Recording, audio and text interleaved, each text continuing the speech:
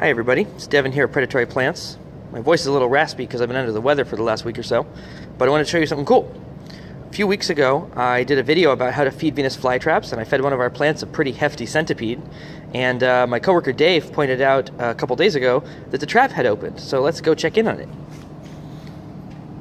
So this is the plant that got the centipede, and that's what's left. Just a bit of exoskeleton. All of the sort of innards have been dissolved up and absorbed by the plant.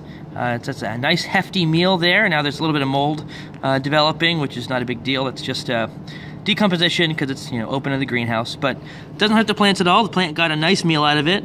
At this point, if you had fed your own plant, you could tweeze that out, get some tweezers and pull that out if you didn't want to look at the exoskeleton, but you can just stay there. It's no big deal, especially because if you look on the margins of the leaf here, it's starting to brown a little bit right at the base of the hairs. I suspect that this plant will shed that leaf soon because it's a really big meal, and it's not likely to be able to digest much more than that. And so that leaf will die off, and you'll get some more growth from the crown of the plant, and nice bit of nutrients from that meal. So that's what it looks like when you feed your Venus flytrap. Like I said, it was closed for a little over a week, popped back open, and we just noticed it recently.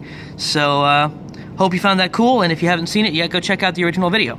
If you got any questions, leave a comment.